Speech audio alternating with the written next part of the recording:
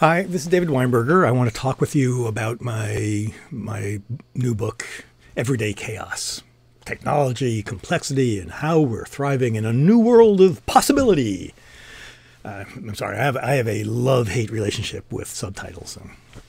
The book is about a change in how the future happens, or our ideas about how the future happens. And I think this change is epical. I think it's a really significant change, and it's happening right under our noses, which for me, I guess, covers a lot of territory. But this sort of thing, so the concept of our idea of the future has been interesting to me forever, as is the fact that this is happening without our noticing it. Because one of the things that has always brought me joy, bliss, I taught philosophy for a while, a long time ago, and this is also one of the reasons I really loved and love philosophy, but of a particular sort.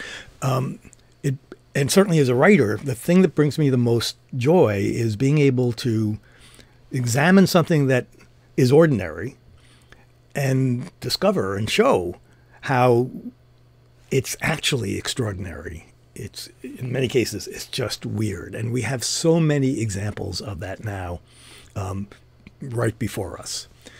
So the old idea of the future that I think is being overturned is too strong, but is being challenged.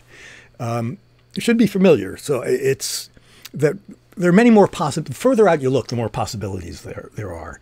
And as the future approaches us, or we approach it, the possibilities narrow. So the movement of the future is sort of this narrowing until you just have one possibility, and that's the thing that becomes real. And our job is to try to make sure that the possibility, the single possibility that we want, is the one that becomes real.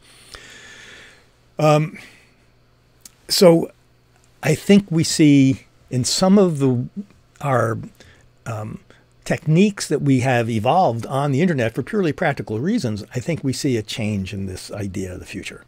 So I want to give you a couple quick examples, and then talk about machine learning, because much of the book is about machine learning, which I think gives us a way in which we are beginning to understand this change in our stance towards the future. So here's just a couple quick examples. If it's 1908, and you are Henry Ford, you're about to launch the Model T.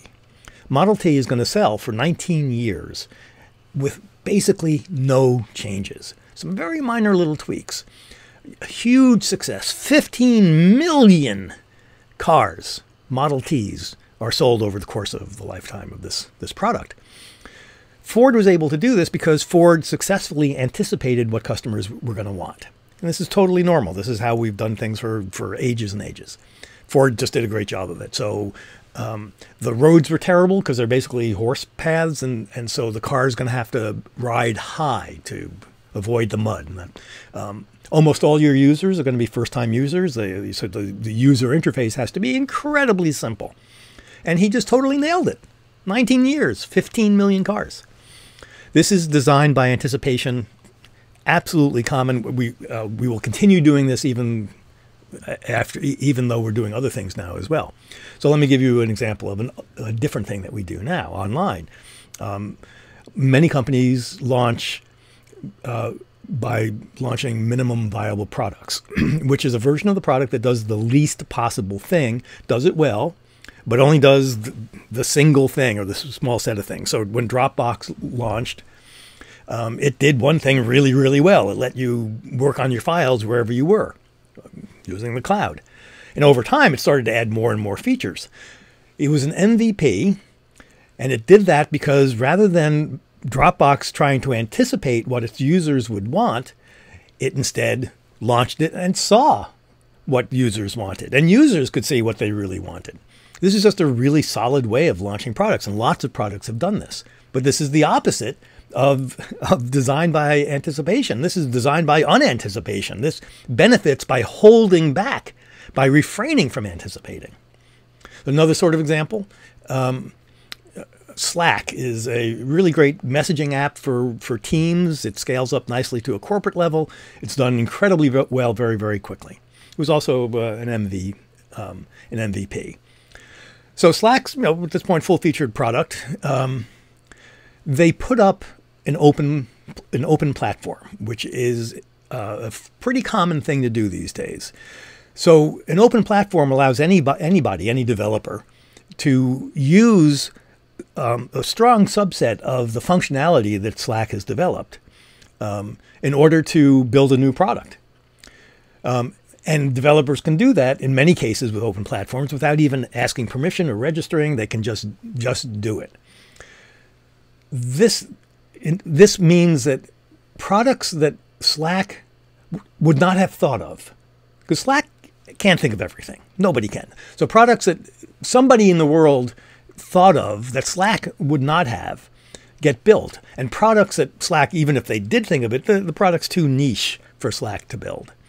It also means, and really importantly, that Slack gets integrated into other products, into workflows, Teams workflow, and that makes Slack. Each of these makes Slack more and more valuable. Open platforms are another example of designing by unanticipation. Rather than the company trying to figure out exactly what everybody needs, the way Henry Ford did very successfully, companies are now finding additional value, in allowing others to extend their products in ways that they did not anticipate. Open platforms, unanticipation multiplies value. That is so different from our old assumptions that to succeed, even to survive the future, requires anticipating as carefully as possible. In some sense, I think this way of thinking, which is very common, it's not just in those two strategies, it's all across the internet. The internet itself is about opening up, making more things possible without constraint, at least not many constraints. This is a reversal of the flow of the future. Right? The future was coming towards us and narrowing and narrowing and narrowing. And now we think about the future as opening up. What can we do to make the future less predictable, more things possible? Then along comes machine learning. So let me tell you as quickly and simply as I can how machine learning works. And I'm bound to get this wrong, but I'm going to do the best I can. So traditional computing, if you have a project which might be to write a program that will predict quarterly sales, the developer determines one way or another what the factors are that affect quarterly sales, which are things like how many people in the sales force, how are they incented, how many leads are there, and the rest, and then what the relationship is between these factors. So if you raise incentives, maybe you'll sell more, but it will drive down profits maybe. Who knows? So you figure out those relationships, the factors and their relationships, and then you run your program. And it's great. If this sounds like a spreadsheet, that's exactly what it is. A spreadsheet is just a really good user interface for writing a program. Okay, so that's not what machine learning does. The traditional way, the programmer has a conceptual model that she turns into a working model. With machine learning, you don't start with a conceptual model. You start with data. You feed in lots and lots of data. The data is just numbers. You do not tell the computer, the machine learning system, how you think those numbers go together, what the relationships are. You just feed in tons and tons and tons of data, and the machine iterates on it, applying advanced math and statistical analyses to discover relationships among the many points. When I say many points, we can easily be talking about millions of pieces of data and tens of thousands of the equivalent of variables. It just looks at these and it finds relationships, and it builds an incredibly complex map of this affects this to some degree. Each of the relationships is weighted, and you end up with a neural network that can be so complex that humans literally and simply cannot follow it. These can be uninterpretable, inexplicable, which is very concerning. Right? And I understand that. There's also controversy about how inexplicable and how inevitable inexplicability is. Let's leave that to the side. As of now, some of these are inexplicable. The concerns are, in part, that machine learning is learning from from existing data that represents the current state of the world, and that current state is highly biased against, well, we all know about this. And so the machine learning may learn exactly the wrong things, repeat those biases, or even amplify them. That's a very, very serious problem. And there's a lot of work and thought being done on it, which is necessary and wonderful. It's not what the book is about. The book talks about it at times.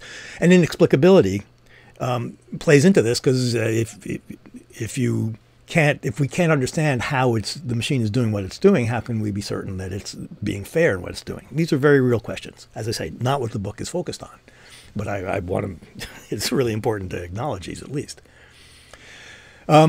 So machine learning gives us a new model of how the world works. Many little pieces that, in their incredibly intricate relationships of probabilistic and weights, everything touching everything else, it may well be that it doesn't simplify in ways that we can understand.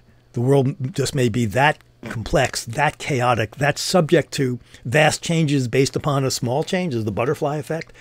And if that's how we're thinking about how the world works, I think that changes a whole bunch of things. If that's how we think the future happens. In business, and much of the book is focused on business, we are already seeing changes in how businesses think about strategy in a world like this. And I think we're going to see more of that.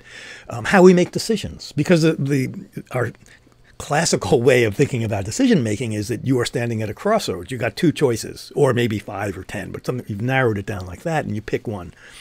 And you do so on the basis of having some confidence that you can foresee where that path leads. But if the world isn't like that, if the world is more like a machine learning model, and one of the reasons to think it is like that, by the way, is that we use these machine learning models because they work. If the world is more like that, then decisions are not, you should be so lucky as to have two choices. But in a world of so many complex interrelationships, that's not how we make it. That's not what a decision is like anymore. What does it mean to have a career in a world like this? How do we gather information? What does it mean to gather enough information in a world of infinite, not just infinite information, but infinitely connected information? The book talks about these things.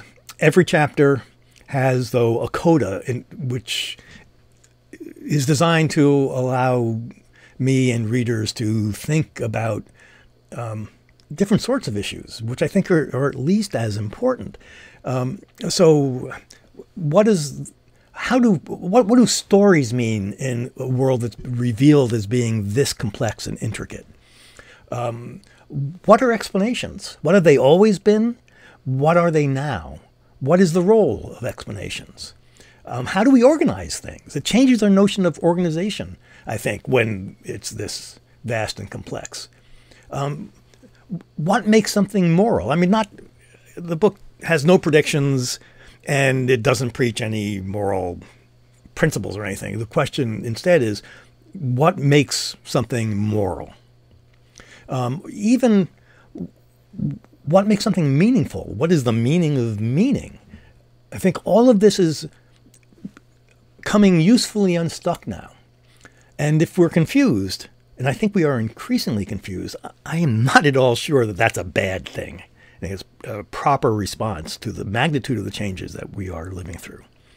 So that's roughly what the book is about, I think. I hope you pick up a copy. I hope you like it. Thanks very much.